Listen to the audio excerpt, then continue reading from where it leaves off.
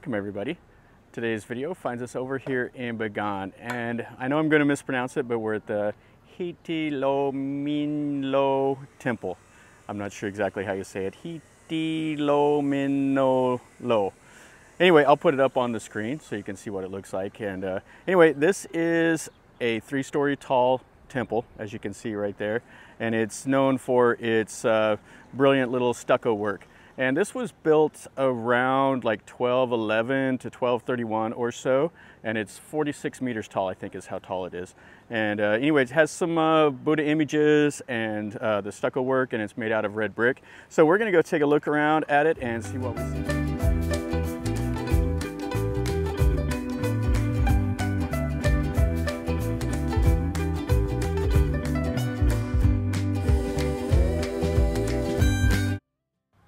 I'm right out here outside of the temple wall, and you can see it has got a massive stupa that goes up to the top there, and it has that, I think it's called the Ziti, it's HTI, that's that little gold umbrella at the very top. But it's quite cool. The styling is so much different than what I've been seeing in Thailand all of these years. So anyway, we'll go in. They have like the little shops and stuff over here. You can take the little horse and buggy or the tuk-tuk around to go from temple to temple, however you want to do it. So anyway, let's go in here and we'll see the temple now. This is the gate to get in. Has the little chetties and stuff up there.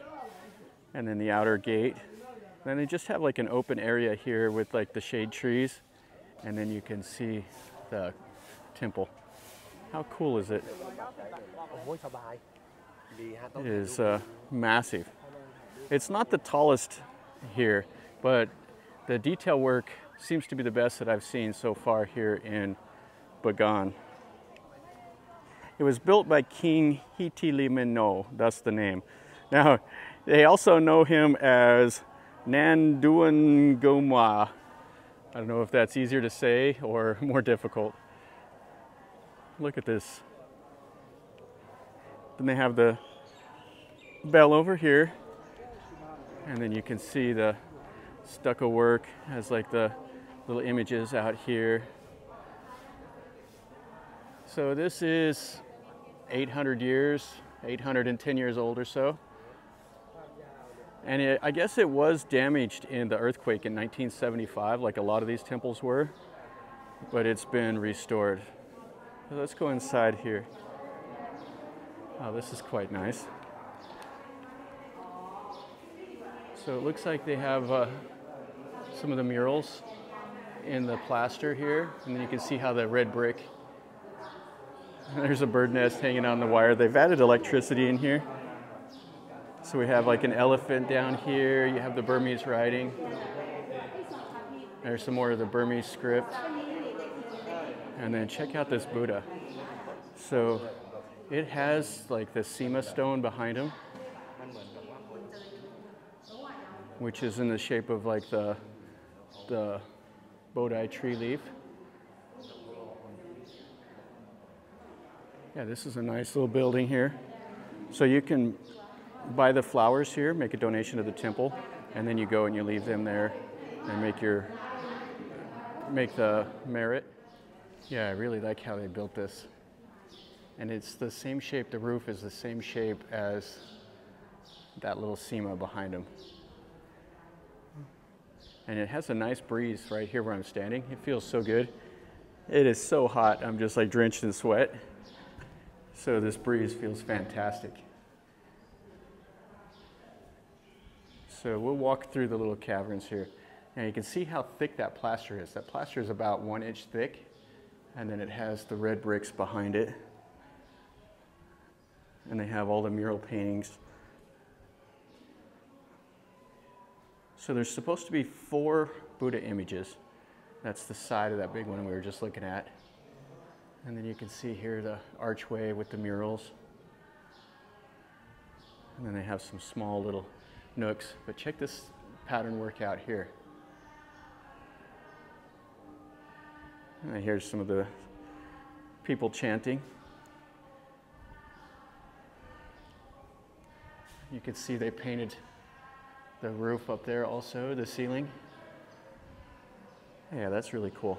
So here will be the second Buddha. There's 4 in the 4 cardinal directions in here. You can see the little room that this is in. And the same, it has like a little chedi above the Buddha's head. Now it has 2 little antechambers here, but there's no Buddha image in there. So here comes our chanters.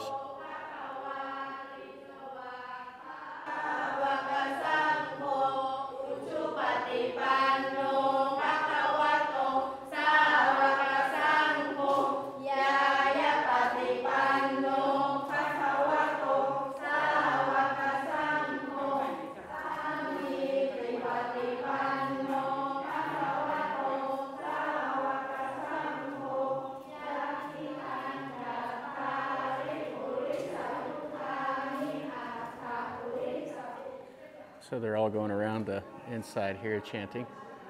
So you can see the Buddha has the little gemstone in his head, and you got the eyes looking down. Yeah, this is a nice thing. It's got the little umbrellas. You can see some more of the murals here. And a couple more of the little notches for the Buddha images. Yeah, this is kind of a cool little temple. I would say it's probably built like in a crucifix pattern, just kind of walking around in here. Oh, this is nice. Have some murals on this wall also. So I don't know if these have been touched up.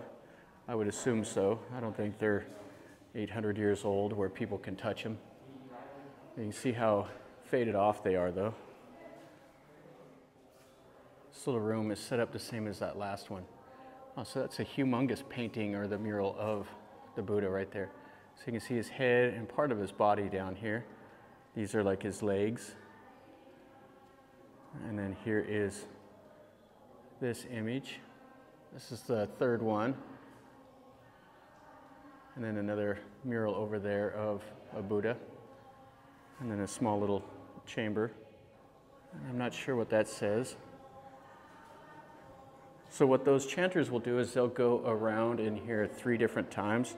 They'll make 3 loops around the inside while they're doing that little chant. You can see the base of this on the corner. Now getting around Bagan here, you can hire out the little tuk-tuks, ride around in it. You can get in the song tao. They have the horse and buggy also, which that's kind of a slow way to go, but you can do it. All right, so here is this chamber. So you can see how they did the brickwork, which is quite cool. They put it into kind of an arch over that. And then they have a little shrine here. Yeah, this one's a nice Buddha image also. So the locals come, they park right over here, and then they walk down this little walkway, and then they come in, and this is what they're greeted with. So they walk right into this little entrance. You can see the styling. Those look like dragons up there. I don't think they're Naga. And these actually here, this one looks pretty new. Same, this plasterwork on this wall is really, really recent. But it's still nice enough to see. So they come right in here, and before they come, they can ring the little bell. And then come in here. And this is what you see. So this is the 4th Buddha. So it has 4 Buddhas around the inside of this temple. And then here's the shrine for people to make all their donations and everything. All right, let's walk around. We'll walk out where we started, and we'll look around the outside a little bit more. More of the murals. It's a little dark here, but it's you can just make them out. So they're only using natural lighting in here. So the natural breeze and the natural lighting is all you get on the inside of this temple. So right here, they actually have some steps that you can go up. kind of cool, but it's got a gate here and it's locked up. I would like to go up there. It'd be, I think, a fantastic view. All right, so we're back over here to the side of this big Buddha where we first came in. Let's go outside and look at the outside of it a little bit more. So there's all those little entryways. They're all not used, only looks like 2 of the entrances are used. And the styling. And I don't know if they had any figures right here, you see, or these were just like little stone tablets maybe. I don't know what was there. And then it's kind of cool, they put this here as a corner, and that was also on the inside corners. You can hear some people back there ringing the bells. You can see, yeah, this was a stone tablet of something that was on it. And then you can see all of this. This is all the old plaster work that they've done. And that there's the renovation. Yeah, whenever this was new, this would have all been probably whitewashed white, and it would have been unbelievable. Yeah, it's hard to believe how much these guys were working back in the day in Bagan. This was the kingdom, the capital of the kingdom here for like 400 years. The 9th century up to the 13th century. And there was a couple of reasons why this kingdom collapsed. They were under threat from the Mongols. The Mongols were trying to take over southern China, and they sent a force down here to block the retreat route of the kingdom in southern China that they were trying to conquer. And the king of Bagan sent his army with his war elephants out to fight the Mongols. And the Mongols were, of course, intimidated by those huge war elephants. But in their war fashion, they used mobility, and they just outran the war elephants and shot arrows at them until either the war elephants died or fled. And then the Mongols were able to defeat the army. But that was one of the factors. The main factor was they just the people didn't have any economic opportunity. Over the centuries, people donated land to all these temples, and so the temples became the only landowners here. They owned everything, so people didn't have any way to make a living, and so there was just no economic opportunity, so they collapsed. You know, whenever the temple owns all the farmland, you know, what are the people going to do? But you know, when people would die, they would donate the land to the temples. I think the economic was the main driver of the decline. That's what I've read and heard about in podcasts and stuff like that. Kind of an interesting era. I really like the Bagan history. You can see the Burmese style dress. The men wear those little serapes, and the women also. She's holding the flowers, and they put that white powder on their face. That's like a natural beauty product that they use. There's a piece of wood that they grind down on a stone, and they mix it with water, and then they put that on their face, and they make little designs and stuff. And everybody's out here posing for pictures. You can just see how tall it is. 149 feet or 49 meters or so. And then it has all the smaller little chetties all around with those little gold umbrellas. And then it's kind of cool. They have this faux front that you see right here. This is kind of similar to what you would see in like a Khmer temple. It's not related at all, but they would do those faux fronts with the stones. They had those lintels also that went over the doors, but they don't do that in these temples here. These have more of you know, an Indian influence to them. And then they have the little bell here, so they'll come up and they'll ring that 3 times, and then they'll hit it once on the ground. And then they have kind of maybe they had at one point like a lion sitting right here, but now it's just the stones. But these look like they've been recently remodeled. One last look at this temple. Yeah, this one is fantastic. The condition of this is one of the best that you'll see here in Bagan. I think the renovations after the earthquake in 1975 made it to where they could really fix it up.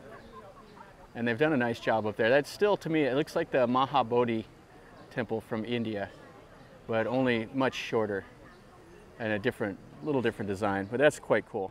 This is kind of what you see when you're coming the entrance over on the other side. A couple old pagodas here, and then some of the vendors selling some of the snacks and stuff like that. And look at this massive, massive temple.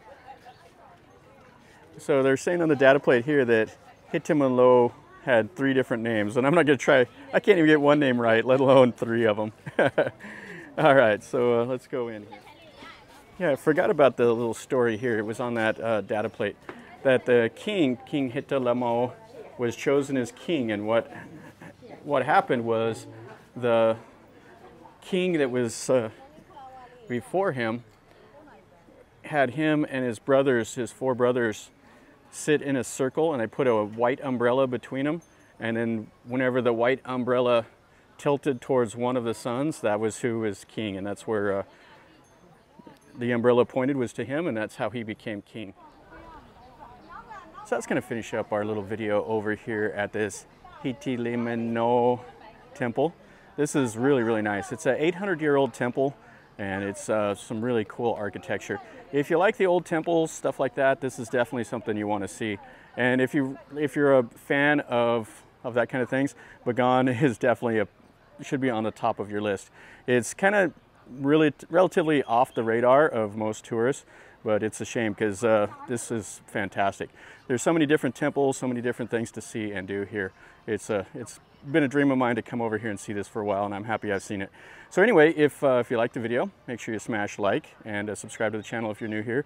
This is what I do. I show you things that I see and tell you a little bit about what I know. So if you like that kind of thing, then you found the right place. And leave me a comment. If you've been here, tell me what you think. If you were impressed as I was, let me know in a comment down below. And if you want to come and have any questions, ask me, and I'll do my best to tell you that. Also, tell you the little bit of information I do know. And anyway, smash the like, subscribe, share, and leave me a comment. And until next time, remember, life is a journey. Enjoy.